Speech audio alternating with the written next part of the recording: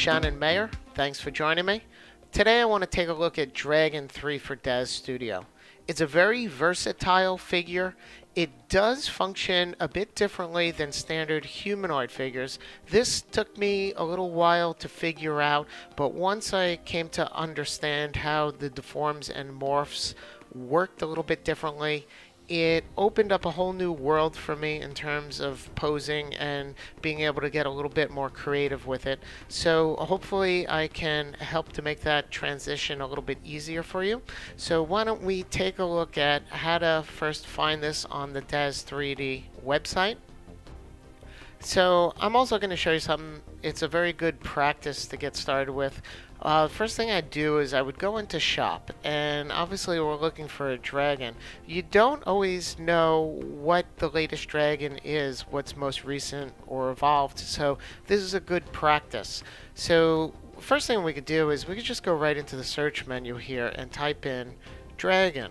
Now, instead of selecting from the menu here, we're just going to leave it simple like that. We're going to get a whole list of all the different products associated, and instead of looking for anything specific, we're going to click on Show All. Now, over on the right here, we got new arrivals. I'm simply going to change this filter to most popular, and there's a good chance that more of the newest figures will show up first. And sure enough, Dragon 3, we have the bundle here. Next row down, we got Dragon 3. This is the primary figure. So why don't we start with that? Now you can see that it's a very nice looking dragon. I don't see any major horns on him, but we'll take a scroll through the product images.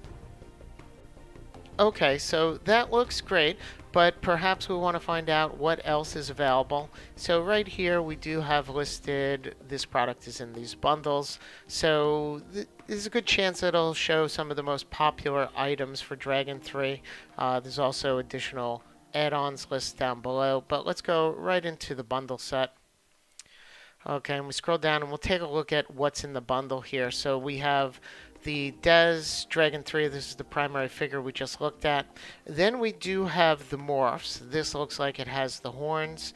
Then it looks like there's some pose sets in here and also some textures. So we're going to take a look at what I selected, which was the Dragon 3 primary figure, the morph bundle, and then also the textures. So let's take a quick glance at the morphs here. Now in this morph bundle we can see that he does have elaborate horns, and that's definitely something that I wanted. So let's just scroll through these pictures and see some of the versatility. So it looks like some very distinct facial features as well as the design for the horns. Here's a layout. Here's 4 of them in a row, and it looks like you have a great deal of versatility with that, so that's great. Now let's take a quick look at one of the pose sets here, because I do find these very helpful. They're really great to get started with. So I'm just going to scroll through that pretty quickly. It can take a while to set up the dragon in general poses, sitting positions, prowl poses, and attack formations, but it's really great to be able to double click, get him into the primary position, and then begin to manipulate it from there. This looks pretty cool, the way he's gliding through the air. So it does look like a pretty nice quality pose set here. And I think we're also just going to finish up looking at his assets by taking a look at the textures here. So Dragon 3 textures, at a quick glance it looks like green, white, red, and let's just take a quick peek through this set here. Actually that's kind of nice. I like the way it gets very brown in the tips of the wings here. A little bit of variety gives it a nice sense of realism.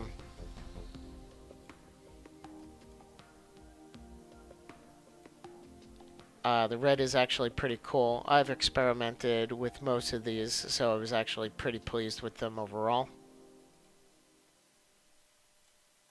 Okay, so let's move over to DAZ Studio. And also, in case anybody was wondering and you wanted to make it easier to follow along, my workspace, if you go up to here to Window, scroll down to Workspace, and then you can choose Select Layout. I work with Hollywood Boulevard. It's been my favorite for a while now. So that might make it easier to follow along in these tutorials if you want to work with the same layout. Now, let's go into Smart Content, and we can just click on All. And now I'm going to type in Dragon to find some of my assets here. And over here we have the primary figure, DAZ Dragon 3. We'll double click on that. Click on Figure, and there it is, the actor. So I'm going to double click, and we're going to load that into our scene. Okay, as you can see, it loads it in. It's a very large figure. Now, something to keep in mind with this is if you're working with preset lights, most preset lights are set up for figures, and the figure is a lot smaller. So what I would recommend is you can plop in a figure into the scene, and then you can simply go into parameters and then scale down your dragon so that it works at a very similar scale ratio to a figure. This way you know that your lights are going to be set up around the figure and not actually cutting through it. Now, what I meant for adding a figure for scale comparison was adding a humanoid figure like the Genesis 3 or Genesis 2 male-female figures. Now, also, I do have a lighting tutorial on my channel, so you can check that out, and that gives you a good idea for how to get started with presets. Now, the first thing that we want to do is add the horns, get his features looking properly before we move into changing the texture or changing the pose on him. So this is where I first got confused when I started working with it. I was looking for additional attachments because I've worked with other figures that were along these lines, and that's how they functioned. So when I went looking for them in my catalog of products here, I just couldn't find them. So I thought perhaps it wasn't loading in or I was having another issue, but that's not it at all. So under our scene tab here, let's make sure that we have the DAZ Dragon 3 figure highlighted. And then what we want to do is we want to go over here. We're in Smart Content right now, and we want to click on Shaping. Now, it actually defaults to the actor. Now, you can get very specific. There's a lot of options in here. You'll see some stuff for the rib cage, some of the details, but what I want to focus on is the head and the horns. So if we click on head here, we'll see a full list, and sure enough, we see a bunch of options for the horns. You can experiment with all the other ones, but I want to primarily get started with that. So that's his chin horns. Let's see, jaw large, there's a separate set of horns. Let's see, just kind of have to experiment with them and feel them out. And you have various different controls here, and you can use them in combination. You can twist the horns, and you can get a whole variety of results. It's kind of endless. So I really do enjoy the versatility that you get out of this. And let me just scroll up this last one, because that's one of the primaries. Okay, and there's also twists here, you know, ram horns. You can get a lot of variety, so you can play around and experiment with that. Okay, now I want to move into the posing features, because that's also a little bit different than what you may have become accustomed to with the humanoid figures. Certainly there are pose presets to start with, but let's take a look at physically manipulating him and seeing what the differences are. Now, with my standard move tool here, I can simply grab the head and move it. All the other options, you can click on it and you can modify it like that. But there are key places where it starts to get a little bit funky. The arms and everything, they're working just like the standard humanoid figures, but it's really the wings and the tail that becomes a lot more difficult. So to just give you an idea, if I click on this, I can move it back, but it starts to get a little kinky. and also you often want to move them together, so it can get very time consuming trying to do it like this. So let me just click back. Okay, now what it has is it has separate pose controls. So again, DAZ 3 Dragon is selected. We'll click on parameters. Now we want to make sure that we have pose control set here. And if we scroll through this, we get a whole list of different pose controls. Everything from toes, fingers, hands, brow, his expressions. There's also subcategories here, so you can narrow down those results. Don't worry, I'm not going to go through all of them, but you know that they're here. There's neck controls, and now here, let's start with that, the tail, because that's one of the most difficult things to actually control manually. So if manually, see, it starts to get very kinked. And you'll find that sometimes it actually pops a bit if you want to move it manually like this. So these tail controls are actually great.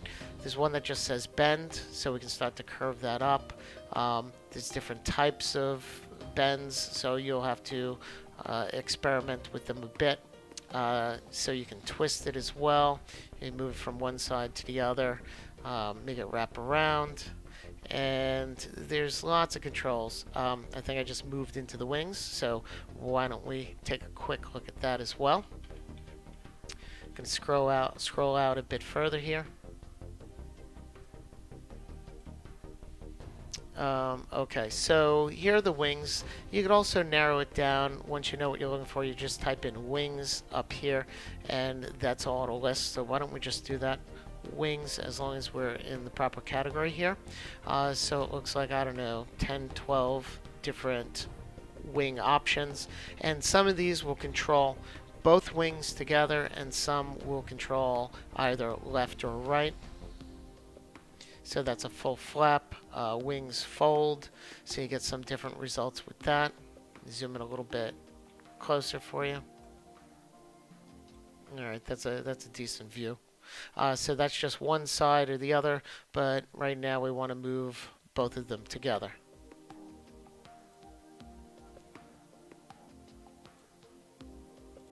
Okay, so let's take a quick look at the pose presets here.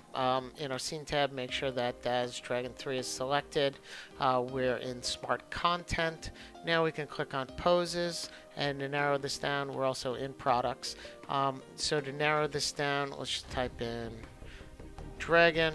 It's going to give a list of any of the poses that I've picked up under that category. And we'll take a look at this one that we looked on the site before. It's called Cinematic Poses for DAZ Dragon 3. And it had some pretty cool poses in there. So let's take a look at this one. Just going to double click. And get him into a closer position here.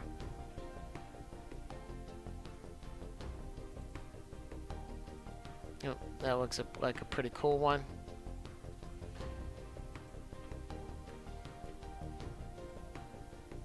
Pretty dynamic. It looks very natural. So that could definitely be a nice pose for a starting point. And certainly quite the variety. Here's one of him gliding. So again, these are really great ways to get started once you have a general idea of what you're looking for. Now, let's take a quick glance at also the materials. Let's scroll back to that prior pose. I think it was actually, oops, make sure it's selected. I think it was actually pretty good for taking a look at the materials.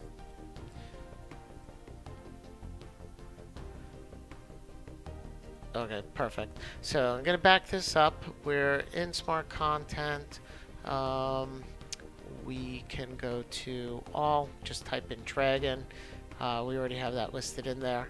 And Dragon 3 textures. And this is great, pretty straightforward. Materials black, gold, green, red. So let's take a quick glance at the red and see what they have. One has markings, material dragon red. So one has striped pattern. It's a very nice reptilian pattern on it, and one has it without.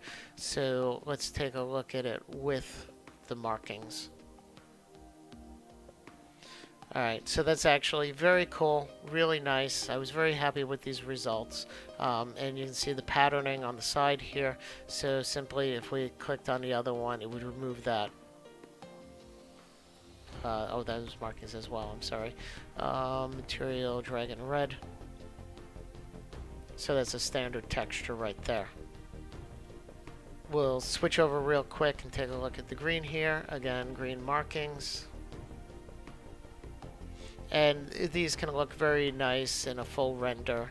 Of course, you want to set up your lights real well. So again, you can take a look at my DAZ lighting working with presets. That can be very helpful. I have many more tutorials to come, and also I'm going to be doing a lot more product reviews. I think maybe it's a great way to keep you up to date on what's new. So remember to subscribe to my channel here. Until next time, thanks again for joining me.